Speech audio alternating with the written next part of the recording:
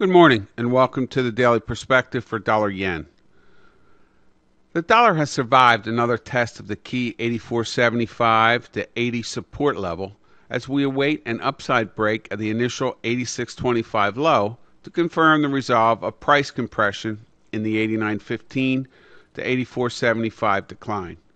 This should offer an initial test of the former 88.15 consolidation low at fourth of a lesser degree, but with the potential to correct the entire 93.65 to 84.75 decline with a pullback to the 90, possibly the 91 level over the next 5 to 6 weeks.